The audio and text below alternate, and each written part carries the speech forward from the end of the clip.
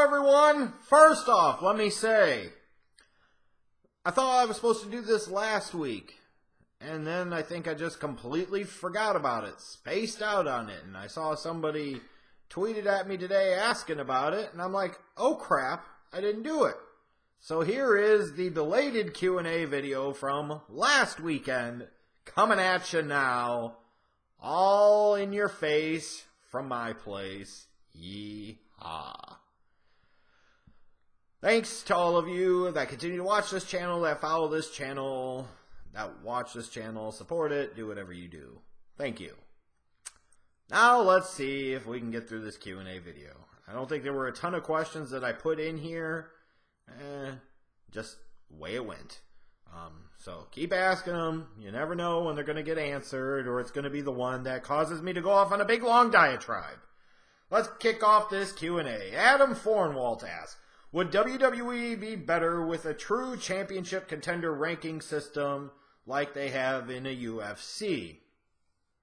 And his justification being is that sometimes it seems like it's kind of random. People are just thrown in there. There's not really a hierarchy. And, you know, unlike the bullshit top 10 list they did with SmackDown, there's something to it. I mean, at this point in time, it would be worth having a go at it, taking a shot at it, and seeing if it works. It would change the presentation a little bit. So I don't think it would be the worst thing in the world. If it didn't work, like most of the other crap they try doesn't work, then they tried it, they failed, and they moved on. So yeah, I wouldn't be, I don't know if it would work, but I don't see where it would hurt to try. Kieran Chase asks, why do you hate Jeff Jarrett so much?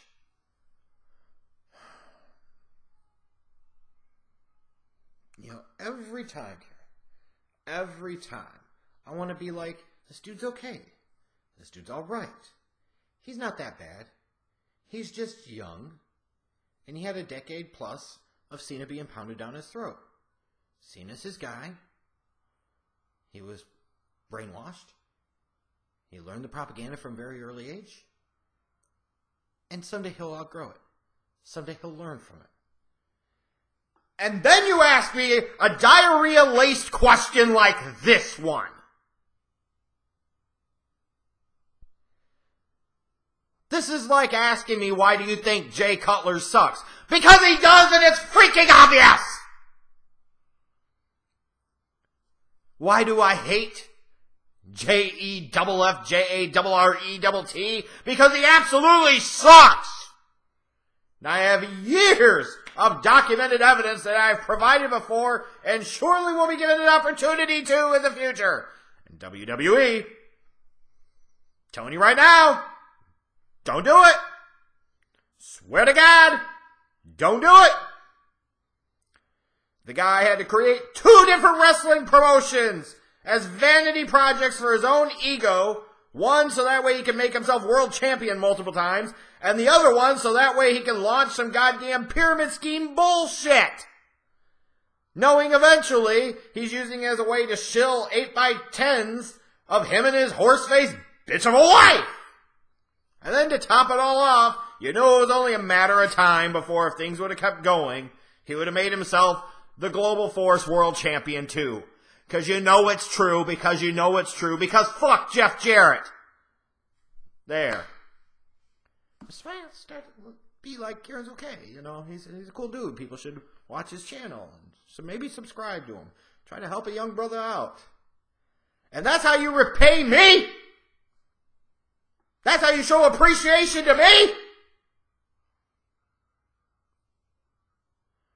I was doing these videos when you were discovering yourself in the shower for the first time, Kieran, god damn it!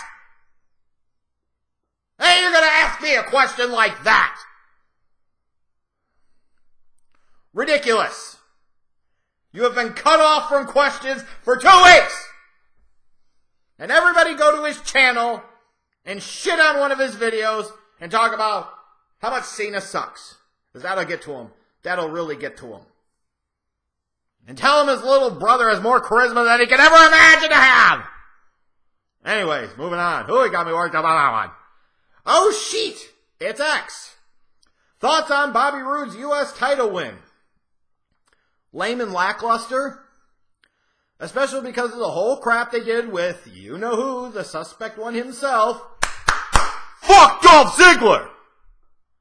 So he wins the title just to immediately surrender it because there was no fucking point or purpose to it, because of course there wasn't, because of course there hasn't been for anything you've done with Ziggler for at least half a decade!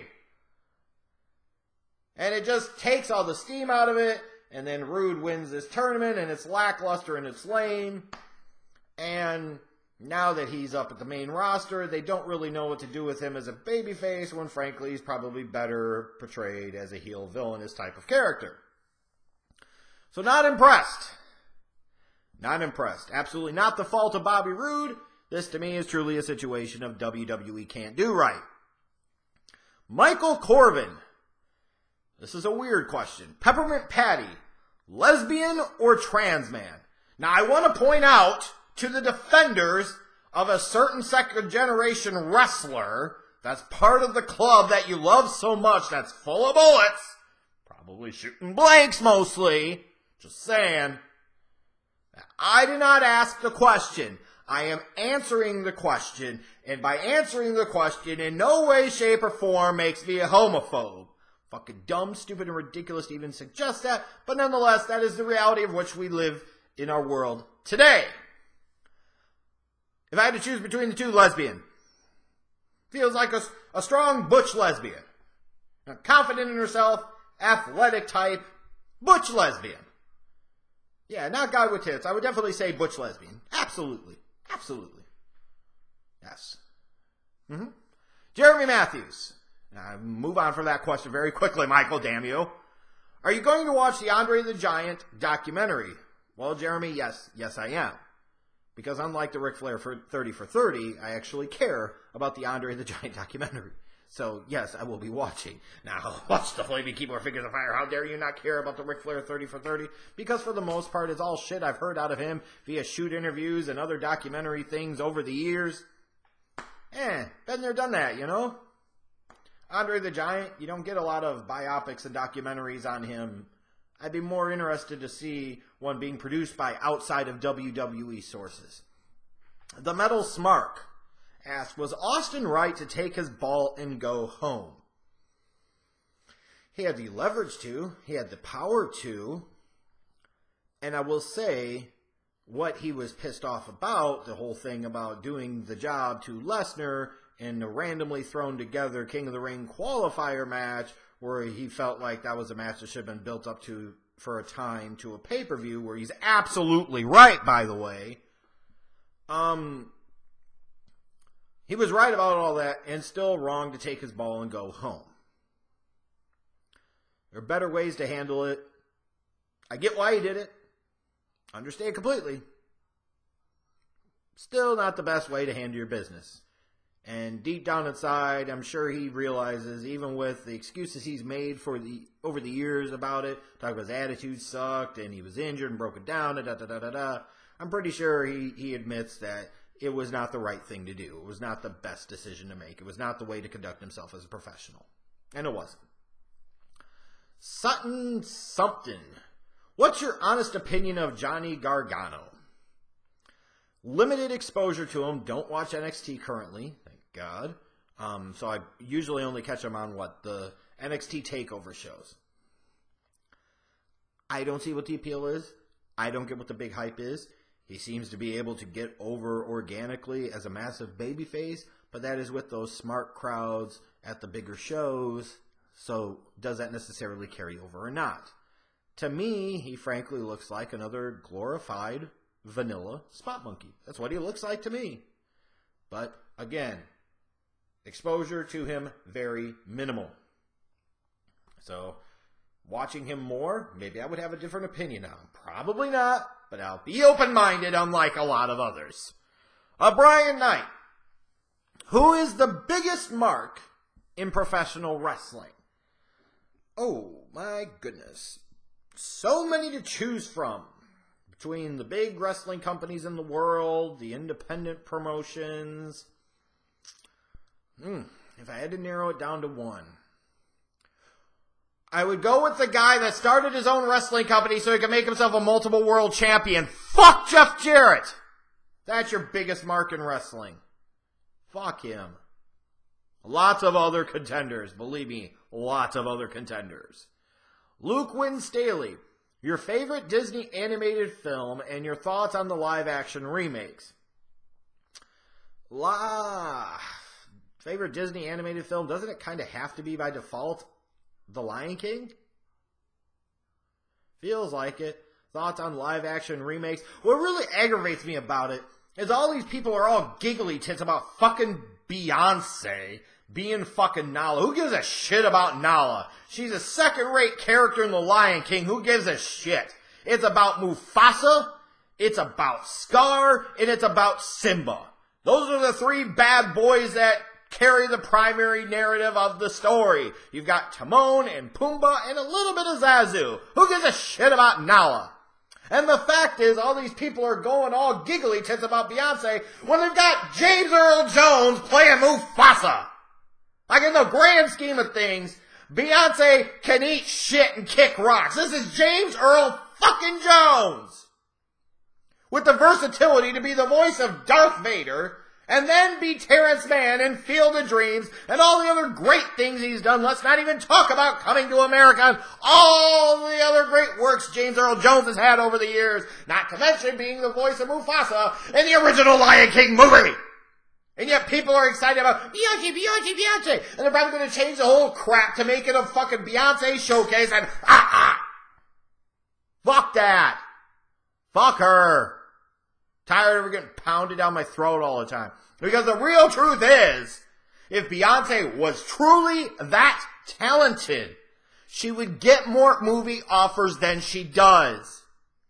And you could say, well, maybe she chooses not to take them. Bullshit. She started doing movies for a reason, stopped doing movies for a reason, because she just wasn't that good as an actress.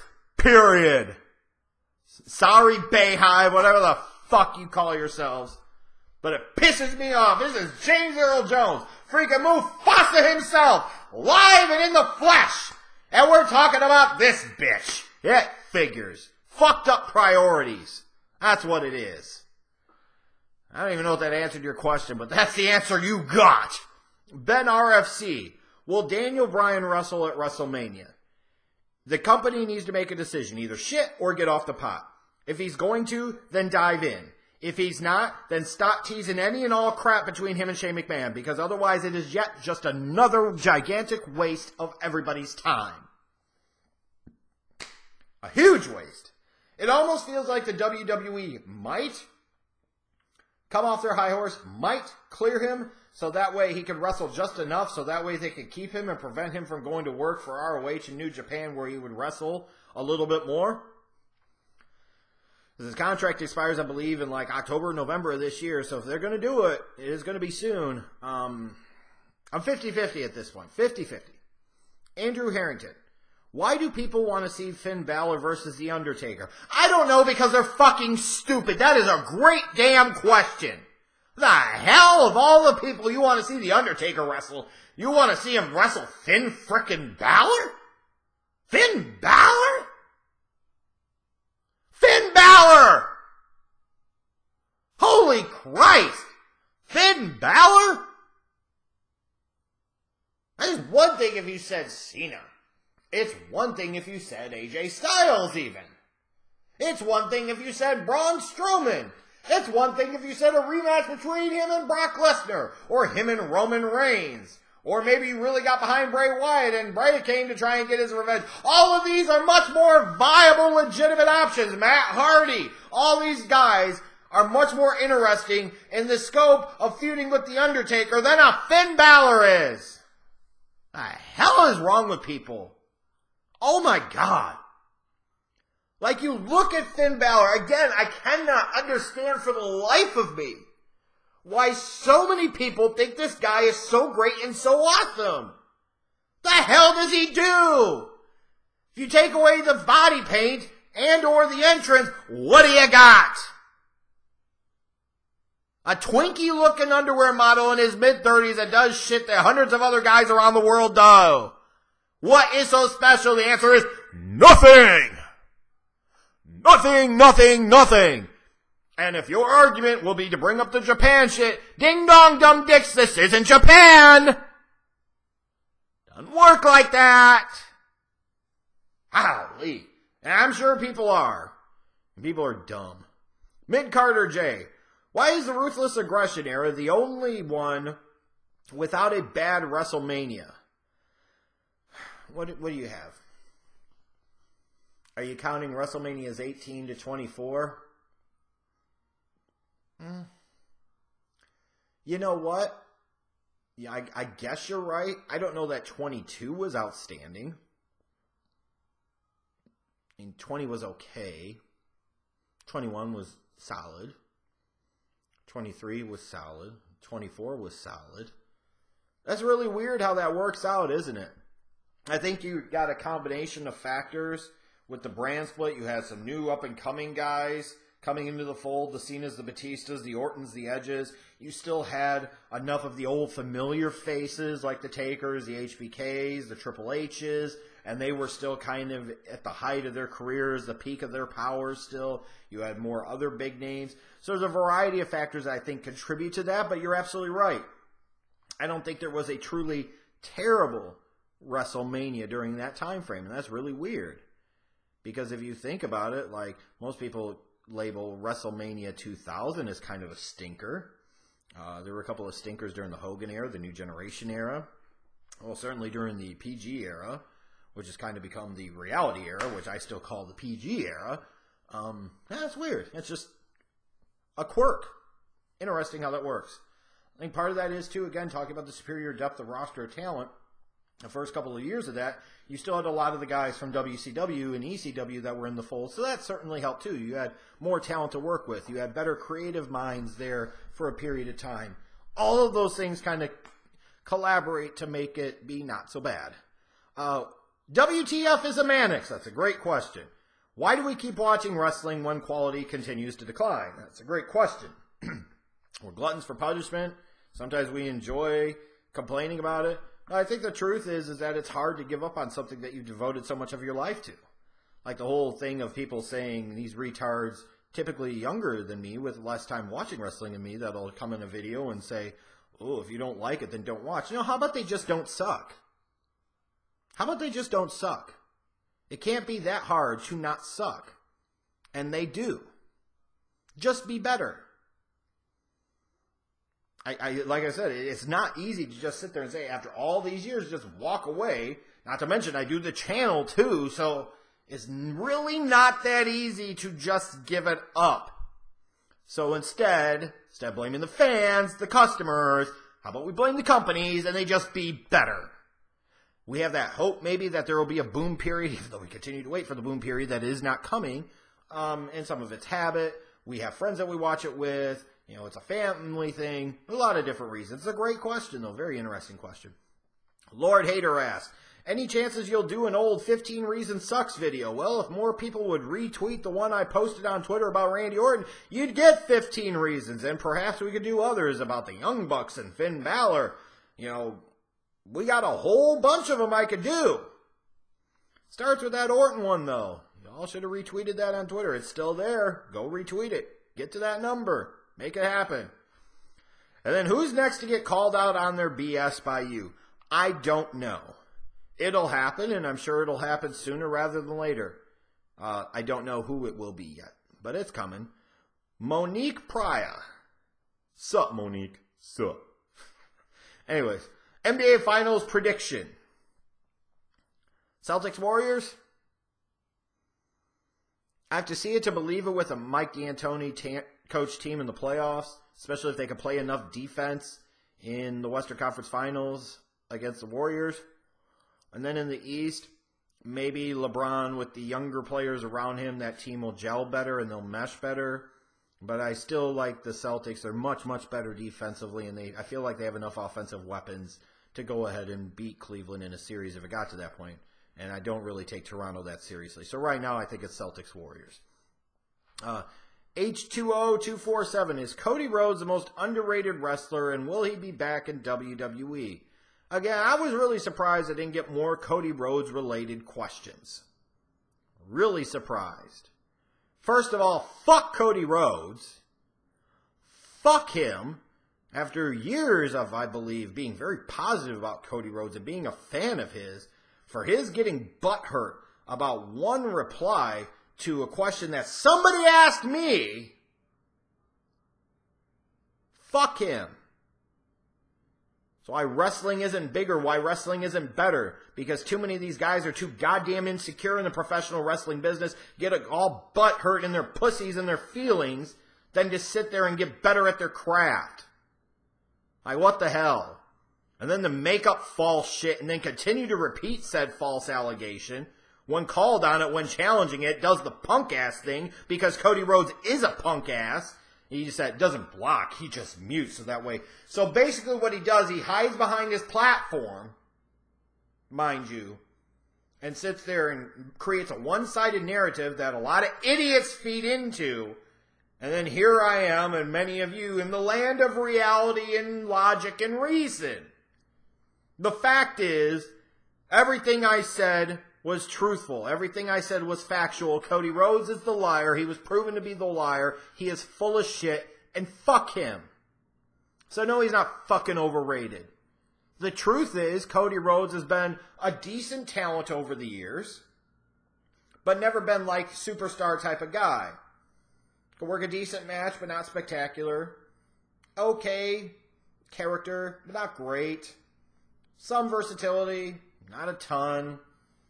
Okay as a face, not great. Okay as a heel, not great. Just, if you used a word to describe Cody Rhodes as a wrestler, he's okay.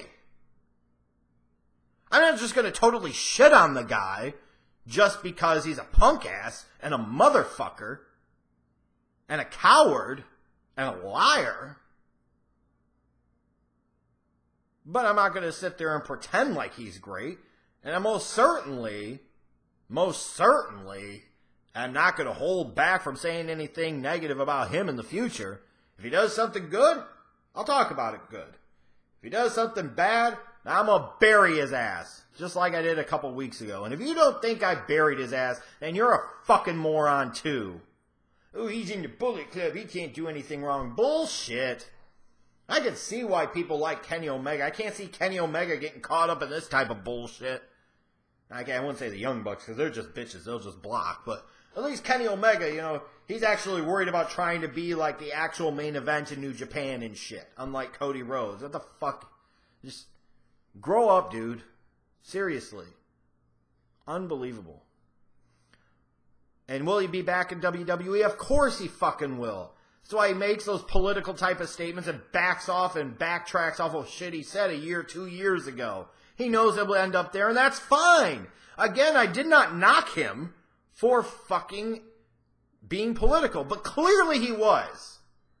Clearly. Again, clearly. And it's a smart thing to do.